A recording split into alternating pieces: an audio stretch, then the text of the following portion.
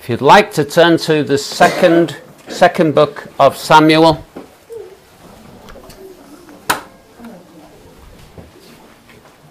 And chapter 15, it's page 526. 2 Samuel.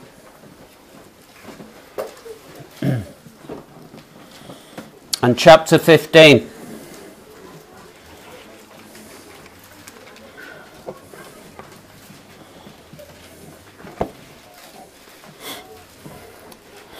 I'm pondering a couple of things this week, and wasn't sure which of the two, and I hope that they fit together, but you can tell me when I finish whether they do or not.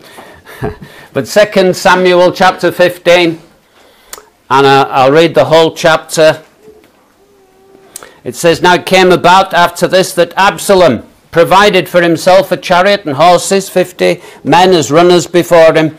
Absalom used to rise early, stand beside the way to the gate. It happened that when any man had a suit to come to the king for judgment, Absalom would call to him and say, 'From what city are you?' And he would say, 'Your servant is from one of the tribes of Israel.' Then Absalom would say to him, 'See, your claims are good and right, but no one listens to you on the part of the king.' Moreover, Absalom would say, 'Oh, that one would appoint me judge in the land. Then every man who has any suit or cause could come to me, and I'd give him justice.' And it happened that when a man came near to prostrate himself before him, he would put out his hand and take hold of him and kiss him. And in this manner Absalom dealt with all Israel who came to the king for judgment. So Absalom stole away the hearts of the men of Israel.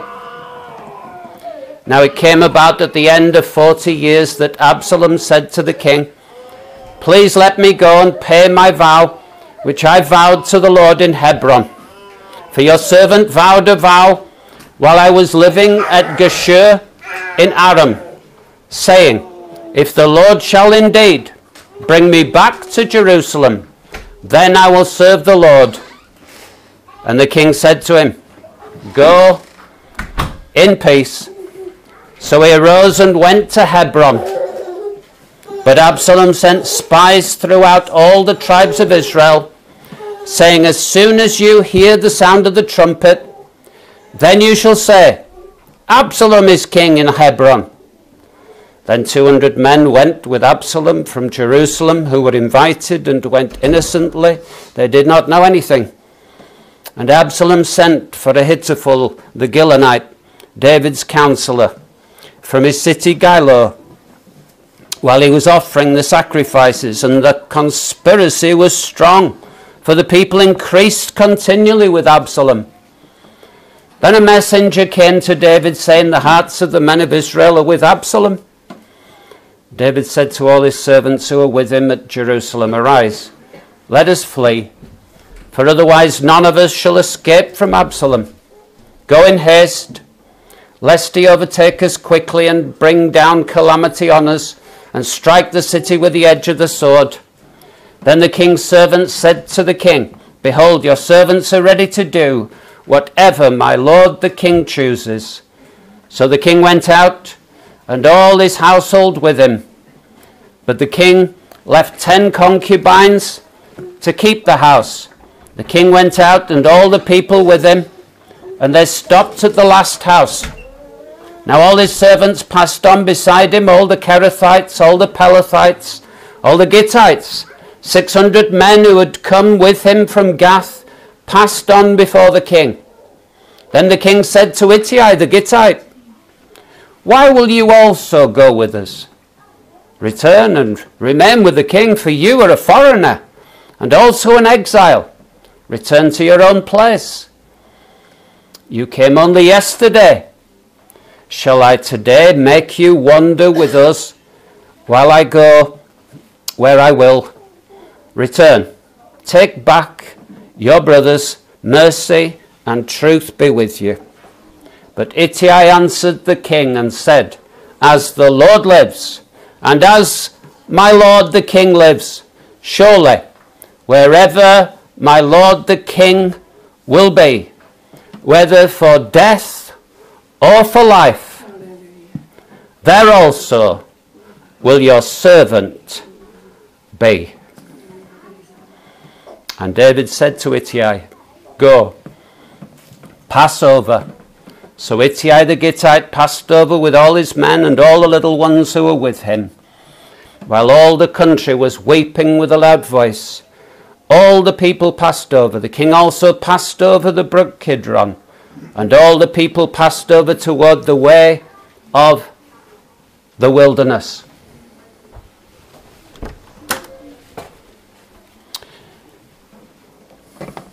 It's quite an episode in the life of David, God's anointed king, that one of his sons, Absolom, initiates this great rebellion, a usurper, to take the throne.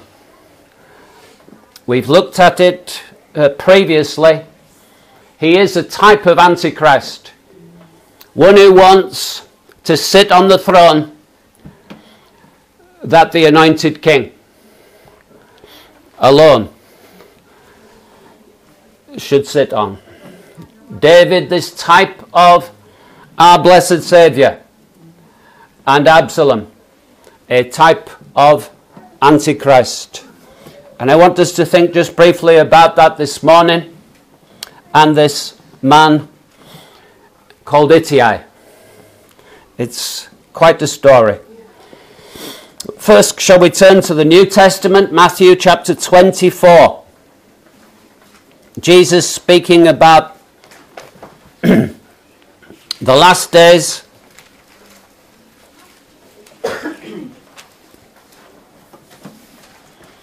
Matthew 24. Jesus has given this catalogue of birth pangs.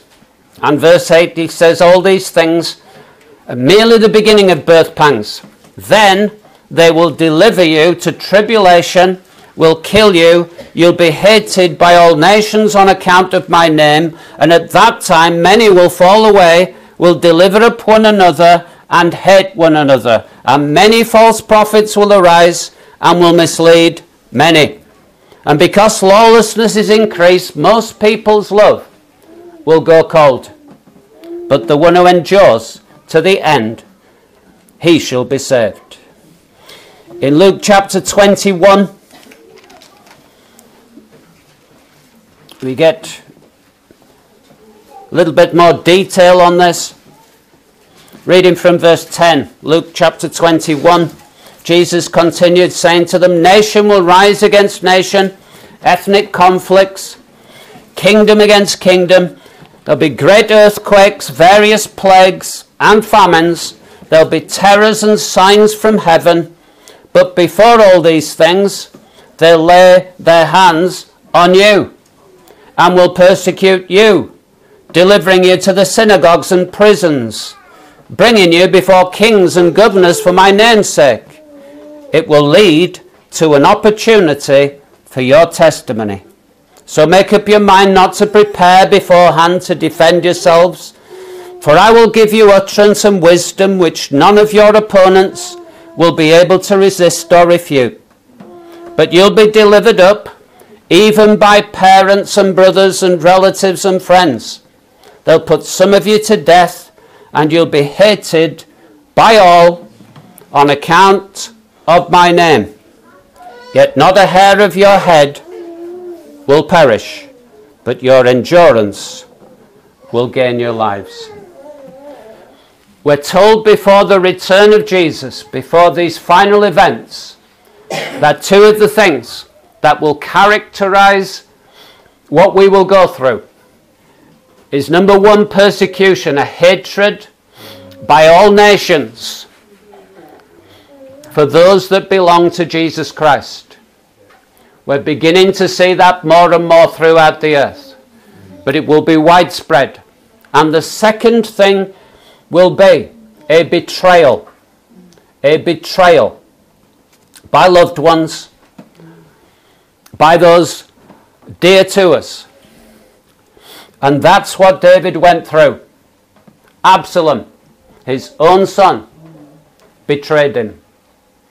And there'll be something of that for us to face in these coming days. And many will fall away. Because lawlessness increases, many will fall away and will go cold. Most people's love will go cold.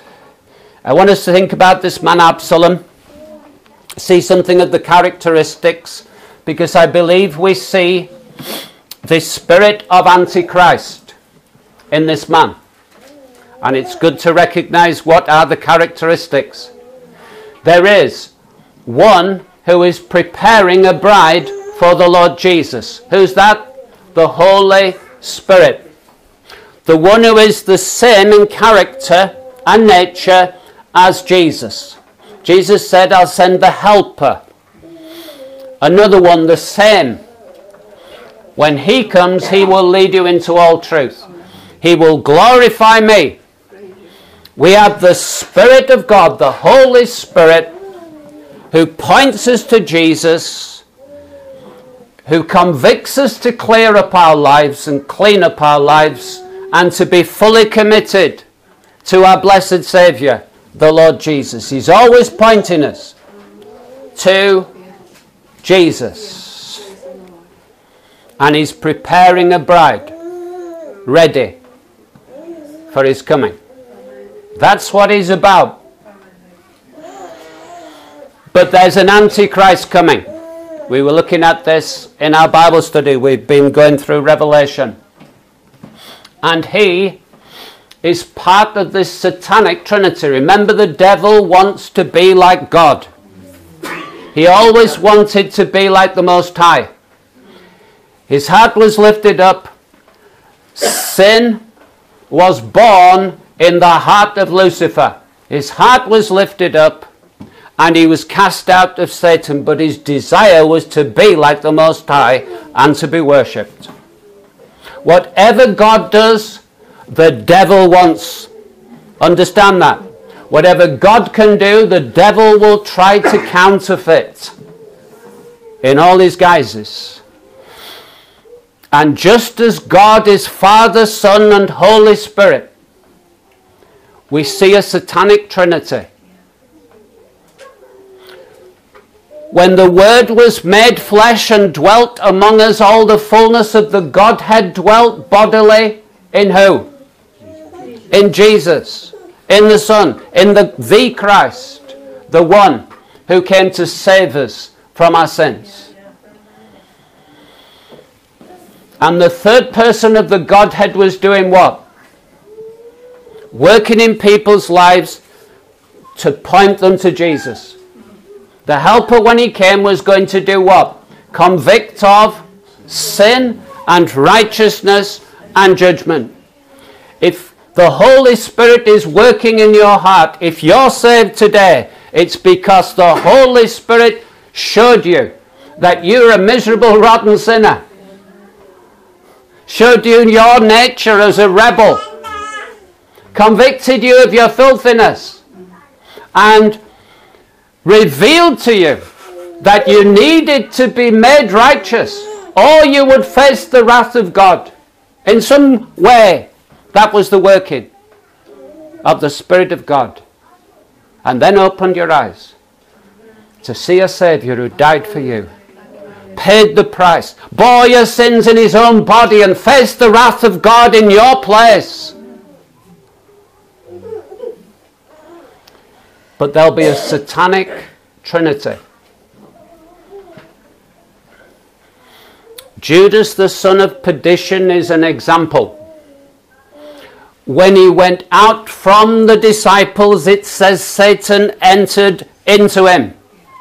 Who entered into him? Satan entered into him. There's a man in the world. I don't know who he is yet, but I don't doubt that he's somewhere around, because we're getting so close to the return of Jesus. And soon, Satan is going to enter into him. And then he's going to have a helper who's going to point people to worship the Antichrist. Do you understand? And Absalom is a type in the Bible of the Antichrist. There are two spirits at work in the world today. There are two saviors. And it's going to become very, very simple in the coming days. You make your choice. Who are you going to worship? The Holy Spirit is doing a work in people's hearts to bring them to worship Jesus and to worship Christ alone. But the spirit of Antichrist is at work to draw people in a different direction and prepare them to worship Antichrist. And in the story of Absalom, we get to see how he works in the church. And I want us to think briefly about that. 4 things. 4 things about this man, Absalom, who's a type of Antichrist, the spirit of Antichrist working among God's people. Do you understand? Have I confused you and lost you? Oh, good. 4 things then. Number 1, his name. He's got a wonderful name. My father is peace. Well, was that true? Did he have peace with his father? No. He had no peace at all with his father. His name and his nature, the whole of his life, were a lie, dear friends. And the spirit of Antichrist is working in the church today. There are people who are professing to follow the Lord Jesus Christ, and the whole of their life is a lie in some respect. What they're professing is not what they're living.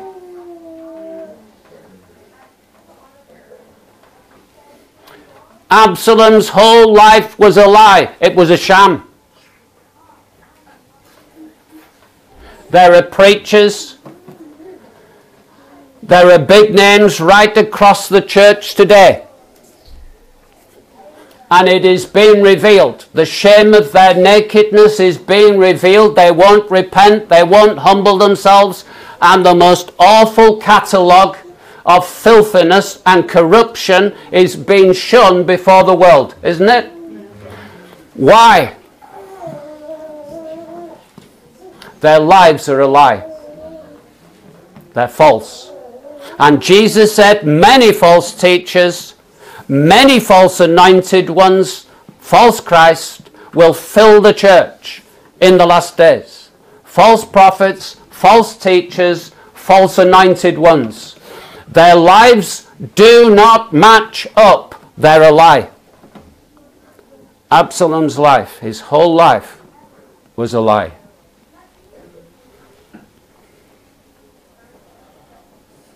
And why was that? Number 2, his heart was filled with bitterness. I don't know what the exact figure is. I'm guessing 90-something%. 90-something% of spiritual problems among God's people are down to unforgiveness in some form or respect. People who simply will not forgive. They'll not let go of bitterness. They'll not look to God to cleanse their heart and to give them the capacity and the grace to pray for those who've wronged them. And there's some bitterness. And often it's for someone within their family. A parent or somebody who's wronged them. And they can't let go of it. And Absalom had that in his family, didn't he? We know the story of Absalom. There was a bitterness in his heart. And he couldn't let go of it. And it destroyed his life. It destroyed his relationship within his family. Destroyed his relationship with his father. It destroyed his whole life. And he wouldn't let go of it. He wouldn't deal with the bitterness and the unforgiveness in his heart, dear friends. And it opened the door. It always does. And what does it open the door for? Every unclean spirit, dear friends. Every foul spirit from the pit of hell. You say, is that right? Yeah.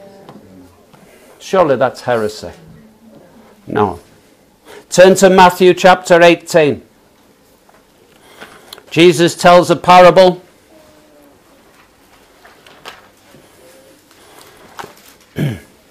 As a warning to us. And it's a very simple warning. Matthew chapter 18, I'll read from verse 21. Peter came and said to him, Lord, how often shall my brother sin against me and I forgive him? Up to 7 times? Do I have to go that far?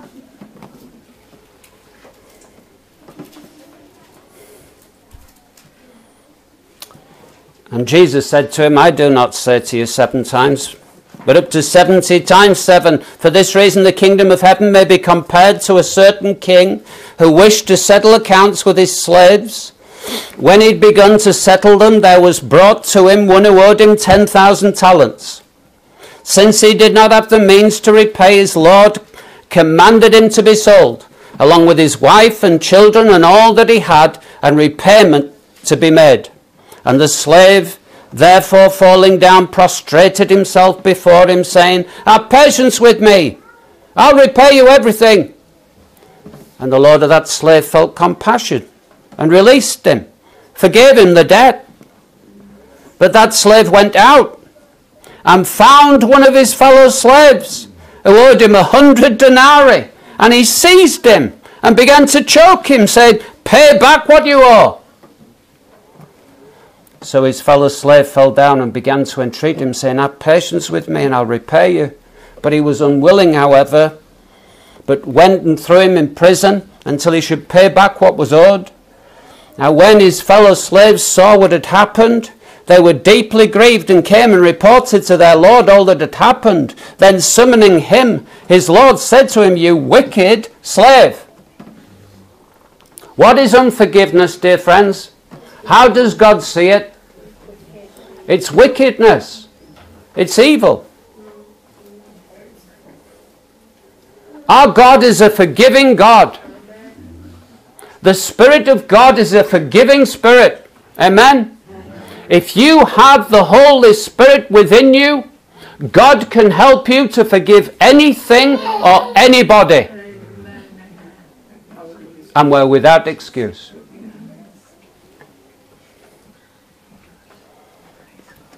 You wicked slave, I forgave you all that debt because you entreated me. Should you not also have had mercy on your fellow slave, even as I had mercy on you? And his lord, moved with anger, did what?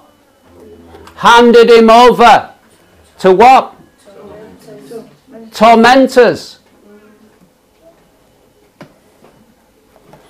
What happened in the life of Saul?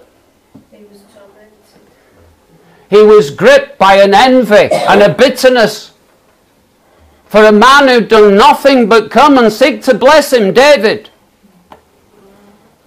And what door did that open? A door to wicked spirits. They came and tormented him day and night. And the only relief he could get was when David played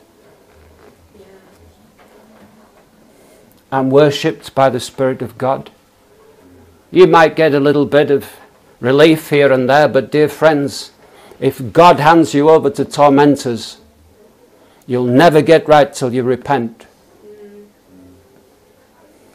And this man would not forgive. There was murder in his heart. He'd murdered his brother, and he was bitter towards his father. And the door was wide open in his heart for every unclean spirit to come and take residence. And I have no doubt that the Antichrist will be a man full of bitterness, with his door wide open for Satan to enter into him.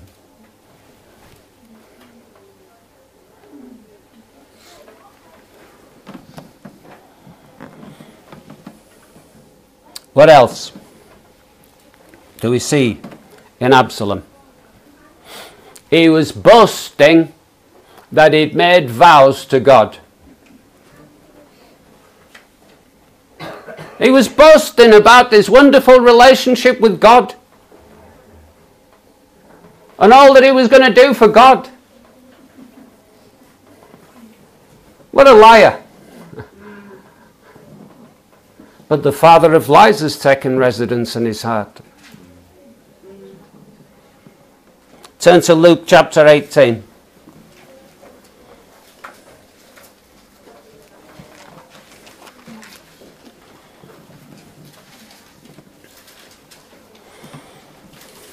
Read from verse 9.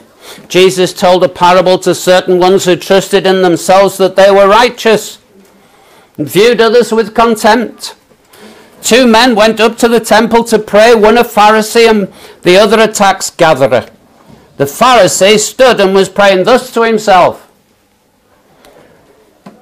God, I thank thee I'm not like other people, swindlers, unjust, adulterers, even like this tax gatherer.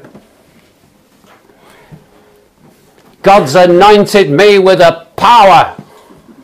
I've got a ministry, a gift for the body of Christ. That's me. I fast twice a week and pay tithes. Just come and touch me, you'll get the blessing.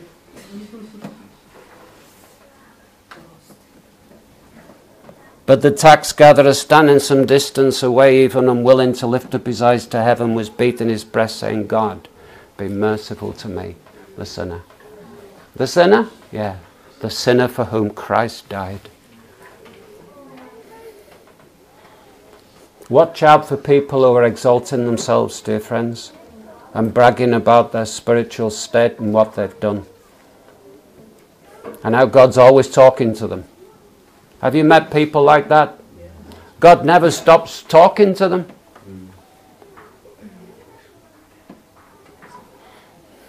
What is that, dear friends?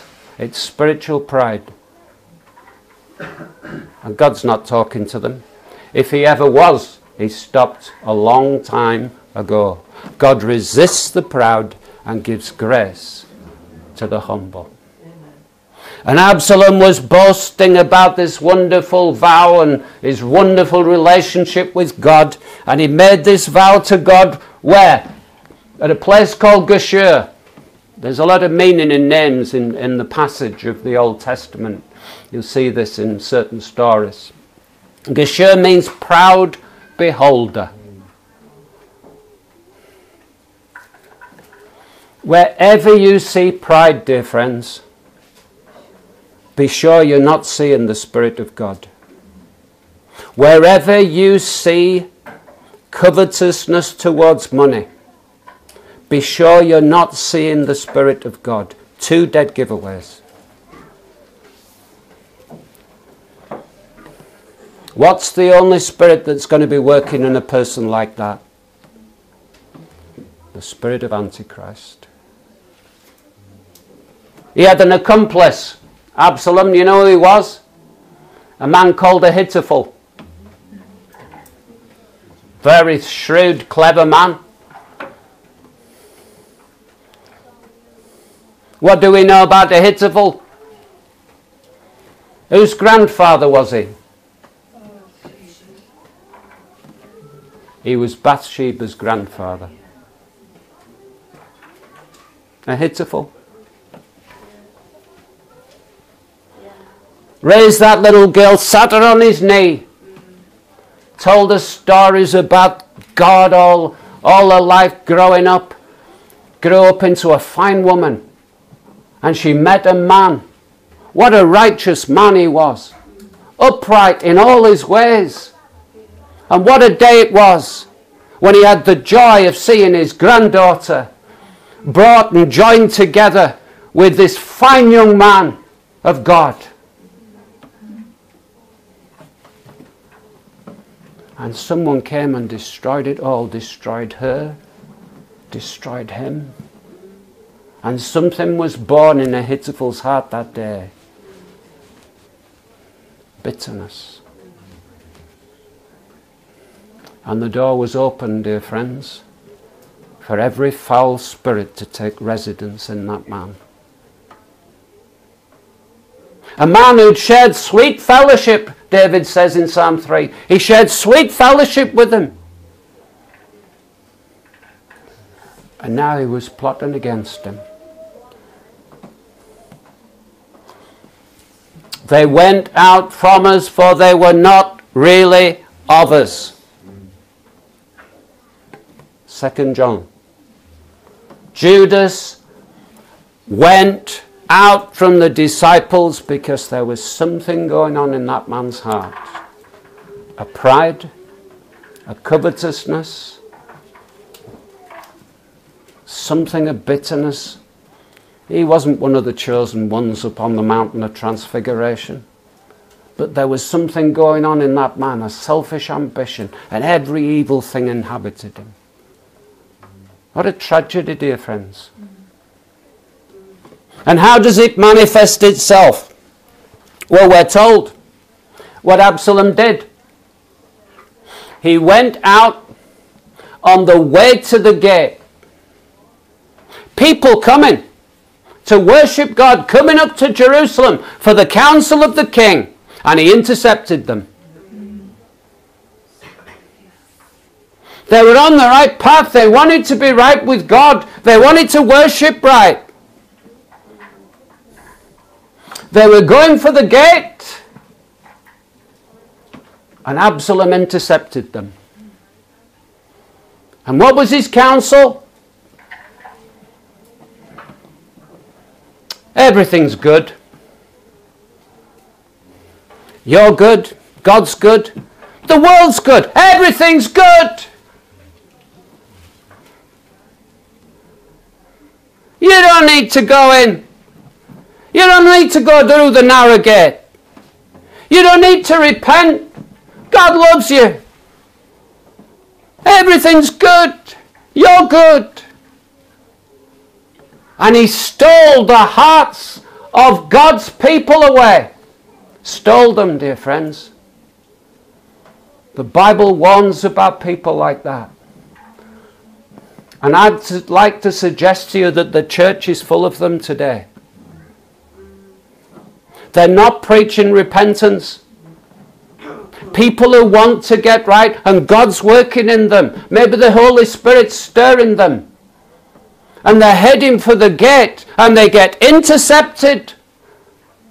Oh no, God's not like that. He's not wrathful against homosexuality. He's not wrathful against every impurity. He's not like that. God's good. You just need to learn to love yourself. And everything's good.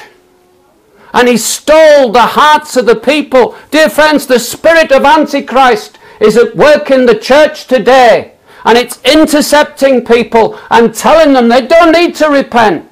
They're not enemies of God. They don't have wicked natures. They can just come and receive.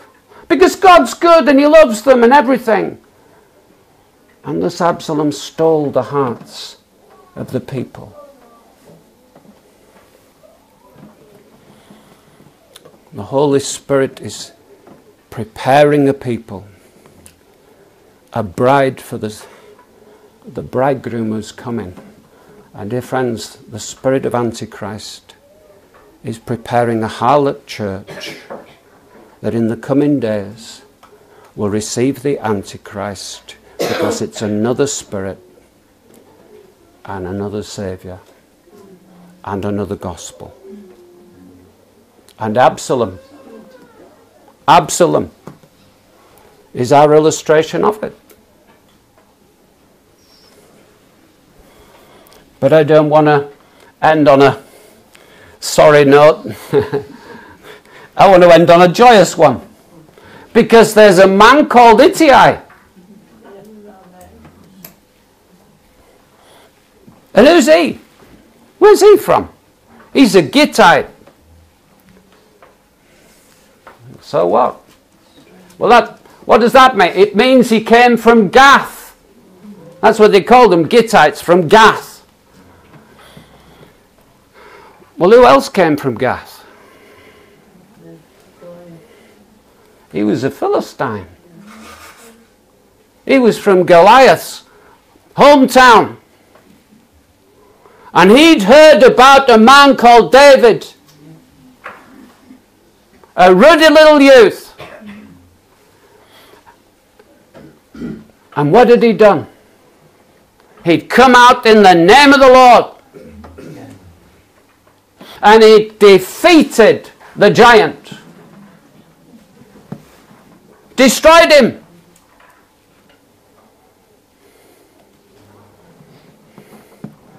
And Ittai, something stirred in his heart. I want to be like that man. I believe we should all carry gospels on us. And as soon as we find an open heart, we should say, we've got the 4 gospels, just give them out. I challenge you to read Matthew, Mark, Luke and John and tell me you don't like Jesus. Because Ittai had heard about David and he wanted to follow him. And somehow he hadn't encountered Absolom. He'd found David himself. Dear friends, we can get in the way of people seeking God. But Ittai knew that he was an enemy. He was on the wrong side. We're enemies of God, dear friends, by our nature, aren't we? We're children of wrath. And Ittai knew he's on the wrong side. He's an enemy of God. But there's one, the perfect one to follow. And he came over to David. And David says, you've only been with me a day. Go your way. You don't realize what's happening in these days. Because there's a coup. Absalom's come. And he's trying to take over. And following me can mean anything now.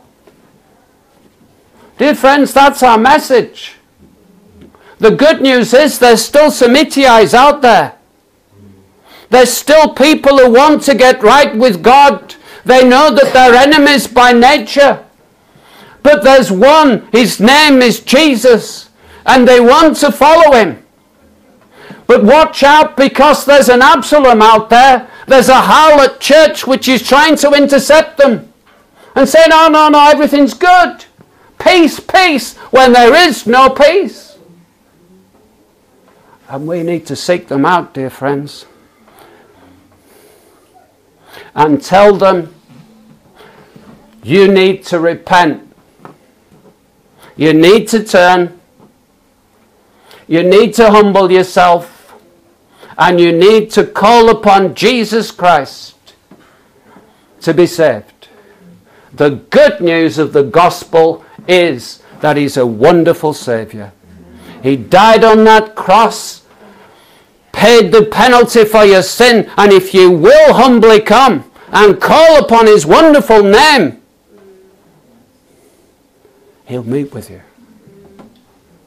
and he'll change your heart. But it might cost you everything in these days, because Absalom's around and we could end up anywhere in the coming days. Dear friends, stop all this nonsense of promising people peace and prosperity and a good time.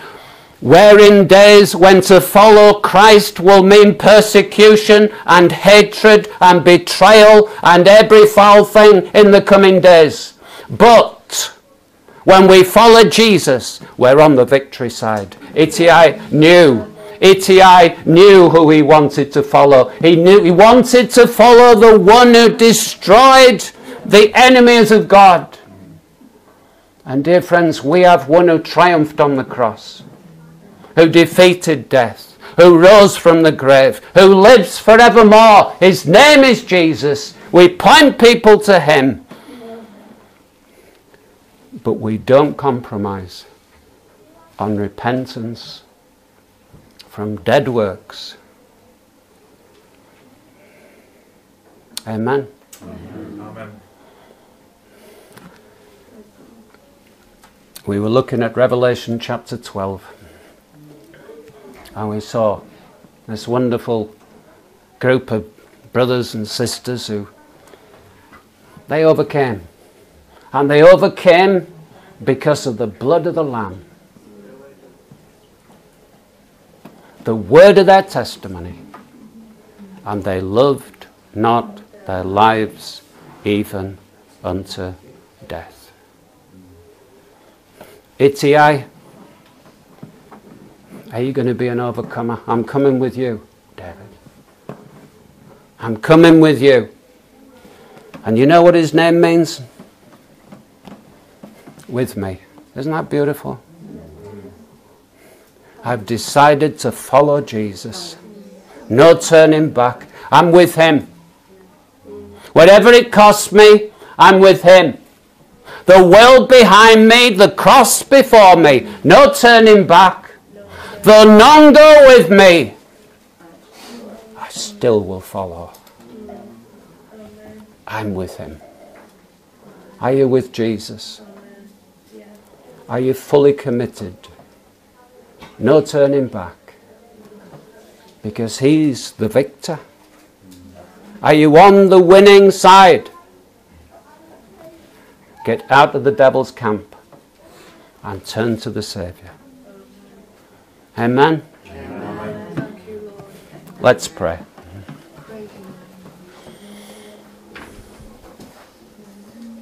Lord, we're so grateful that we can indeed serve the one whom God has made Lord and Christ, this Jesus that was crucified. Lord, we thank you for this illustration there in the Old Testament. Something of the days in which we live, Lord, we see some of these things. Lord, I do anyway. I believe you stirred that in my heart this week. And so, Father, we just commit what we've looked at today and ask, Lord, that you'll help us to apply these things into our lives. And, Lord, we're thankful that there's still E.T.Is out there. And no matter what it costs, want to be on the victory side, want to serve the Master. God's anointed. Lord, lead us to them, we pray, in these days. We ask in Jesus' precious name. Amen. Amen.